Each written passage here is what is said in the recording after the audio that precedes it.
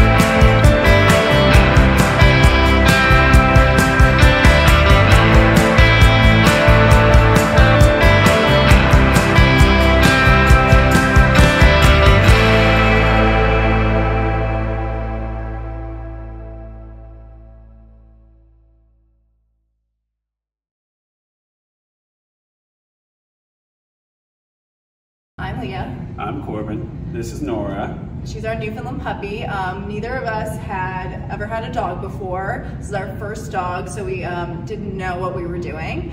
And we were recommended to Bulletproof Training by a friend.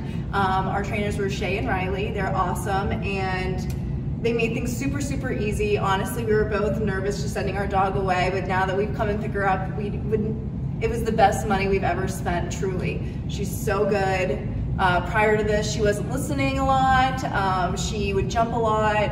She didn't know any commands, and now she knows all the commands that we need to use for her to be a dog living peacefully in our home. Or do you have anything else? I just want to say thank you guys. You guys are going to make our lives very easy for not only us, but our parents, and taking her out to other places. So It's going to be a big joy to have her around and be very well trained. So thank you. Yeah, thanks.